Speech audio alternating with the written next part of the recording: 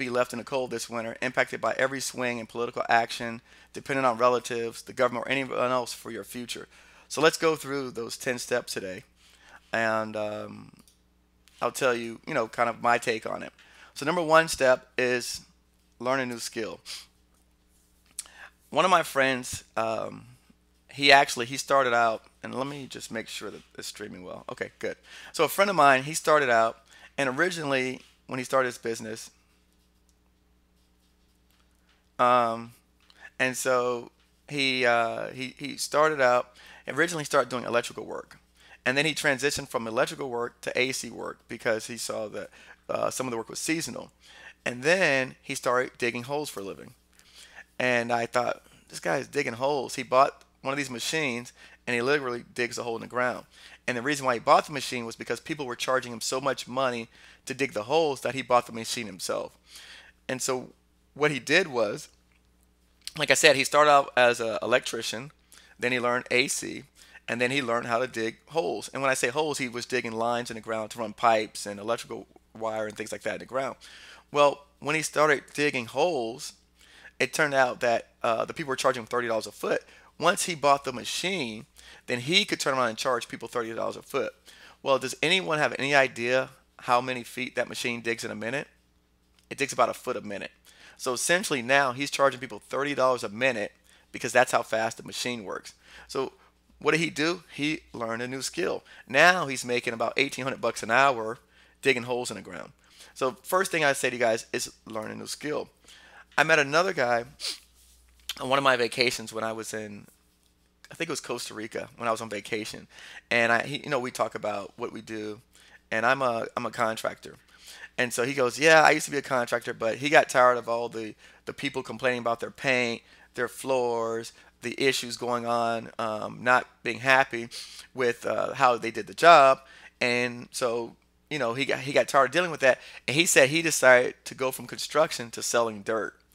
And I said, you sell dirt? And the guy said, yeah, I sell dirt. He goes, because guess what? People don't return dirt. And he also gets the dirt for free. Because what he would do was he would go out where people were getting the dirt, and instead of them paying to haul it, he would go and agree to haul it for them for free. And then he would turn around and resell the dirt to people who needed it. And guess what? The funny thing is, like he said, people don't return dirt. If they want to return it, they got to bring it back to you, and that's likely not going to happen. I see someone in the chat saying that's what they actually do. Yeah, so you know what I'm saying. But learn a new skill. Number two, incorporate yourself. I can't stress that enough. In the book Rich Dad Poor Dad, which I recently referred to a friend of mine, it explained this concept to me a long time ago when I think I read it when I was like 19 years old. But it showed a chart that if you're an employee, and we all know if you're an employee, you get a check, but before you get to spend the money, the government takes out their taxes first. So you earn your money, then they take out taxes, then you get to spend what's left over. If you are a business, you get your money, then you spend it, and then you're taxed on what's the difference. So number two, I would say, is incorporate yourself. Number three, do your research. Find out what opportunities out there fit you guys. Find an organization. Explore how to profit from your hobby. Maybe I don't know if I've shared this with you guys in the past, but I have a son, and my son, he got into a situation recently. I talked to him. What is today? I talked to him like 3 or 4 days ago. But my son, he's 20 years old, and he lives in Tampa, Florida. And so he parked his car in a spot, and his car was towed. And then on another occasion, he ran a red light. And so he knows he can't call me for that. He called me and asked me, and I said, look, you just got to pay those bills. So he was making all these funny videos on Instagram and stuff like that. And when I last spoke to him, I go, how's the videos doing? He said, Dad, I had to stop making videos. He bought a beat machine, learned how to make beats, and he started selling beats to people through his Instagram and made enough money to pay his ticket from his towing and offset it to paying his bill from running the red light. And so, we're talking about, yeah, Paige. I know everyone says I look young. We won't get into that right now. We'll talk about it another day. But yeah, so he he actually learned how to profit from his hobby. And so you guys could do the same thing. I tell people that stuff all the time. In fact, he actually works at this restaurant in Tampa where he learned, uh, he has a personality, so he's pretty, he's like me, he's outgoing, he's an extrovert, and so now he's actually learning. They train him to be a trainer at the restaurant, and so as they open the new stores, they're paying him $1,000 a week to go around and train people, plus per diem and housing and everything else. So if he, I tell people this because I know teachers that are making less money than my 20-year-old son, and so he learned new skills, and he went out and found industries where he could leverage, his abilities. All right. Number four, get in the game. You can't watch from the sideline. In order for you to be one of us, you got to stop watching and participate. We already know life rewards the doers, not the admirers. So, for the fourth thing I want to tell you guys is jump in the game. Number five, reduce your expenses. Your fears are reduced significantly when one, you know that you can afford to fail, and two, you feel that you know how to do your job, task, business. I'm not saying live frugal permanently, just during your growth and development phase. And as you see the quote from Mark Cuban, it says it doesn't matter how you live, it doesn't matter what car you drive, it doesn't matter what clothes you wear.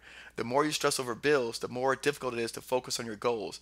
The cheaper you can live, the greater your options. And this is coming from Mark Cuban, who's a billionaire.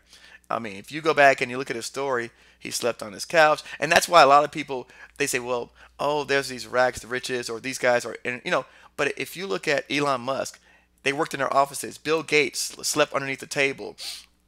Mark Zuckerberg started in his family's garage. If you look at Steve Jobs, I mean, all of these guys started off in efficiencies, garages, things like that. So why is it that we believe we've got to go stay and live in some sort of luxury apartment place, or we have to buy a brand new F-350 or whatever, Yukon or Cadillac Escalade or whatever vehicles it are, and then we don't have money to be able to pay for learning, pay for hiring people to help us or consultants or assistants or, because we're spending our money in other areas that we can reduce significantly, and then we have the ability to be able to invest in ourselves and our businesses. Number six, get lucky. You have to take at bats in order to hit a home run. So you have to try and fail, rinse and repeat. Remember, in business, and again, this is another Mark Cuban quote, you only have to be lucky once. All the other times where you tried won't matter. All the stories that I shared to you today about the times where I lost money or I was taken advantage of or people stole from me, it doesn't matter at this point. No one's asking me that question today. So again, you've got to try, you've got to fail, you've got to do it again, you've got to get up, you've got to pick up. In order to get lucky, you've got to take some at bats. So I need you guys to get out there and start swinging. Number seven, read. Find a topic of interest and read everything about it. I promise you, whatever industry you're looking at getting into, whatever marketplace you're looking at getting into, whatever product you're looking at selling, whatever service you're looking at providing, read about it. Read what are the top people doing? How are they doing it? What's the new technology coming out? How are people applying it? If you read 5 books on any topic, you're an expert. I've got a video where we talk about that all the time. The rest of the world is feeding their mind with junk food, as Jim likes to say. And by the way, Audible and YouTube count as long as you're learning and expanding your mental faculty. Like right now, I told you I was reading Genghis Khan.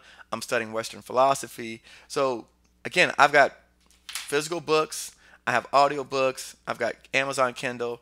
It just depends on where I'm at, if I'm driving. But there's not a time where I'm in my car where I'm listening to music. I'm actually studying all the time. I'm listening to podcasts, and I'm constantly educating myself. So make sure you guys really focus on reading. Writing. One of the podcasters that I like to listen to, his name is James Altucher.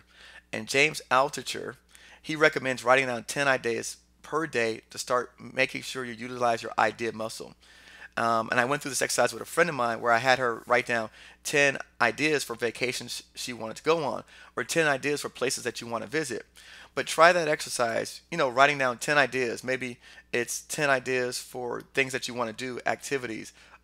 Again, like I said, places you want to go, people you want to help, ways to give back, things that you want to serve, 10 ideas, 10 things that you would do if you had $1 million today, 10 things that you would do if you were where you want to be 5 years from now. Start using your idea muscle. So this is a technique that James, I mean, this guy writes out really good, strong blog posts all the time. And so when he writes this stuff down, I mean, he's really passionate about it. He shares his stories of wanting to commit suicide and how he overcame it. But he talks about writing down 10 ideas a day. So try that to help work your idea muscle out. Practice. What I mean by practice, practice maintaining good habits. Millionaires, billionaires, athletes, top performers are all very disciplined and they exercise extreme control over their daily routines. Start with little habits like morning exercise and build upon that. One of the things, and yeah, Natasha, there's a lot of books on YouTube. Oh yeah, oh man, I've read a lot of books on YouTube as well. Think and Grow Rich and those books. There's a lot of Audible books on YouTube that are free. But practice with good habits. One of the things that I do is, like I said, when I know, and I'm pretty sure it's the same for all of you. If you exercise, then you're likely to eat healthy. If you eat healthy, then you feel better, you have more energy. So it just kind of builds upon itself. So start off by doing those daily routines, those daily disciplines, and practicing good habits. And number 10, guard your time. Time for most people is treated like a commodity, but really it's a perishable asset. It's the only thing in the world that we can't replace. It's funny, someone told me the other day that I was egotistical for setting my phone on do not disturb mode until 9 a.m. But that's why I'm a serial entrepreneur, and this person is trying to get to the point where I'm at. I make people respect my time, which includes family, friends, associates, everyone. You treat your time with no regard, and you'll find yourself being taken care of by the government the rest of your life. So I guard my time. In fact, the only way I'm able to even be able to do these videos for you guys is because I guard my time so sacredly. If I allow the emails, the phone calls, the text messages, if I allow all that stuff, those notifications to constantly come to me, there's no way that I can sit back and work on new ideas, new concepts, and be able to deliver value and continually bring you guys these types of messages. So guard your time with your life. In fact, Evita Peron said, "Time is my greatest enemy," as she died at 33 to the age of cancer. So now, I want to leave you guys with a final message. Um, and I thought that this was this story, the parable that the great Dr. King talked about. I thought it was very fitting for what's going on today. A lot of times, we and Ray Dalio in the book that I read recently, he said that if you ever look at some of the billionaires, you notice that they study history. And lately I've started studying history because I found that, again, like people say, there's nothing new under the sun. Life repeats itself. So if you start to study history, you'll realize that, I'll give a great example, cryptocurrency and Bitcoin. Um, if is to me, once things start getting down to the lower ranks of people, then you're already too late. You're already on the back end of the swing of the momentum. If you had done it 5 years ago, then you'd be a multimillionaire today. But to come in now, and when my friends that are making $10 an hour are buying cryptocurrency and telling me about Bitcoin, then I know it's already too late, and I've missed the bubble on that. But that's the same thing with all the instances that's happening in life. The same thing, if we had actually sat back and studied the real estate market, we could have foresaw that a crash was going to happen. But what happens to most of us is, if something didn't happen in our generation, then we didn't read about it in previous times, then we don't have any experiences to draw from and that. So I want to share this story with you so that you guys can have some experience to draw from and make a connection to where we're at today. And the late Dr. King Jr. said that freedom is never gained without a determined struggle coupled with a willingness to suffer and sacrifice. Let me repeat that again because I thought that was a very good point. Freedom is never gained without a determined struggle coupled with a willingness to suffer and sacrifice. And so in the story, he talks about the parable where Moses escaped Egypt on the way to the promised land. And I would compare that to what we're facing today, which is where it's the challenge of you guys choosing entrepreneurship versus the comfort and security or false security of a job. And so in the story, they talk about, and again, I'm not no theologian, and I'm definitely not a preacher, but I just thought it applied to us. In the story, there were three groups of people, and there was the first group of people that they wanted to go back to Egypt because they heard that there were giants in the land. And so those remind me of the people who stepped out there, they saw my videos, they inquired about the process, and you realize it wouldn't be such an easy way, so you decided to run back. And so those people, they quit before they ever got started. And though they suffer greatly at their jobs, their fear of hurt, uncertainty, potential suffering perpetuates much greater than the opportunity to win, which is getting through that maze to get to the promised land. And then there was the second group of people, and they wanted the freedom, but they didn't want to go through the sacrifice of what it takes to leave. So they just wanted to hang around. They wanted someone to do the work for them. They wanted someone to basically guide them through the maze. So those people, they formed a corporation, they did all the steps, they got registered. Um, yeah, there you go. Just remove the walls. That's right. That's what the people say. Just remove the walls and let me walk straight across. Unfortunately, it's not like that. So then there was the other group of people, and like I said, you did everything. You've registered. Maybe you're certified, but you're not talking to anyone. You're not bidding on jobs because you're afraid. You don't meet with organizations or advisors or associates because it takes courage to make those phone calls. You know what to do. You've taken the courses, you've talked to me, but you find every reason to book to do something else more urgent at the time. You volunteer to take your kids and your neighbors' kids and your nephews and nieces to games and events and shows, all of it as a distraction from doing the important task. And then there's the third group of people. And that's the group of people who said, yes, there are giants in the land. It is a maze, but we believe that we can defeat them to get to the other side. And I knew when I stepped out there that, again, I was blind to what I was getting involved in, but I knew that the promise, when they sold me on the promise and how great that was, I knew that if I could make it through, the rewards would be that much sweeter. And so we know, those group of people which I'm in, is we know that there's a competition out there, but in spite, you still persist, pursue, and those people will ultimately persevere. And so we all know that the promised land exists, and there are things that must go to the other side. So my goal and doing everything that I say is to show you how myself, once a shepherd boy, grew up in poverty-stricken Goulds, Florida, and I defeated the giants and made it out on the other side.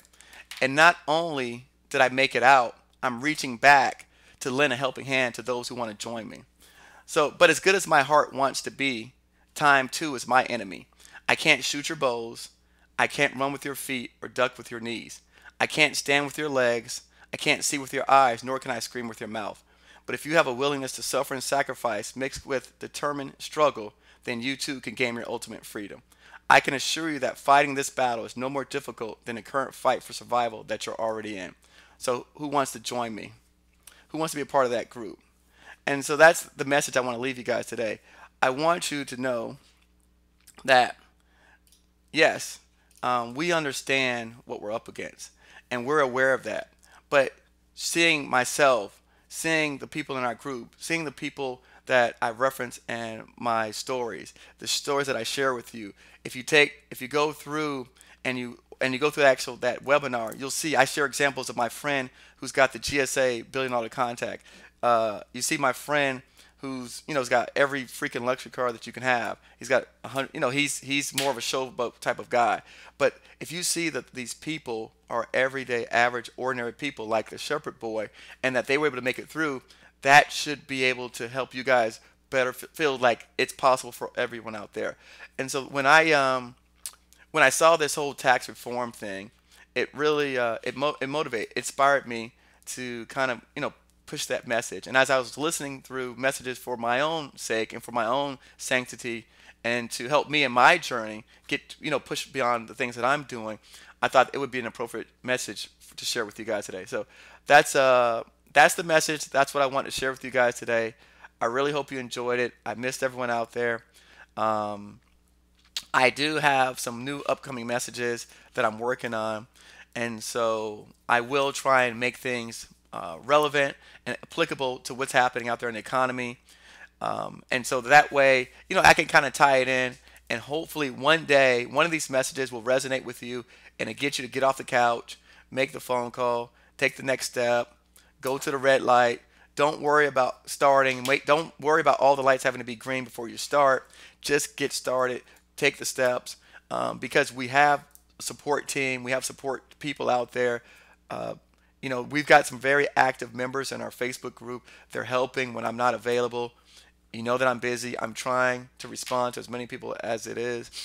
And so, um, I want you guys to know that, because I truly do want more people not having to worry about these things and deal with these day-to-day issues. And like I told you in some of my previous videos, um, the stronger that you become, the more successful that you become, then the more likely it is that you're able to make an impact on your friends, your family, and everyone out there in the world. So I'm not actually taking questions today. I do want to say hi to everybody. Um, I am happy that you guys joined me tonight. I'm not taking questions, but thank you for joining me. Thanks for watching this video today, and I'll see you probably the next time something comes up. All right, guys. Thanks. I'll talk to you soon.